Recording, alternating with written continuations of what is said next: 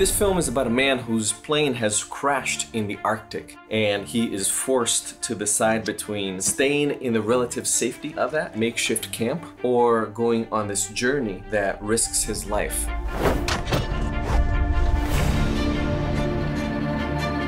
A few years ago, I started making videos on YouTube. Those videos became more and more intricate. It's a bit like a public film school for me. From there, I used what I learned to make my first feature.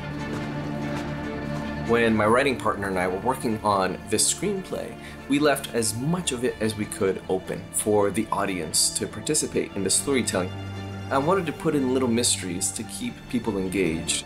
We meticulously researched, we spoke to Arctic pilots, people who had survived really difficult situations, and that all went into what drives him to do what he does. The polar bear shoot was extremely difficult to get basically a wild animal. It was an awesome experience. It was one of the scariest things that I've ever done. We flew in some specialty lenses, the widest angle anamorphic lenses ever created, because I wanted to show the true expanse of this vista. I really hope that people get to experience this in a theatrical setting. We wanted to create it in a way that completely encompasses you. I'm glad that we took that approach to make a really grounded film.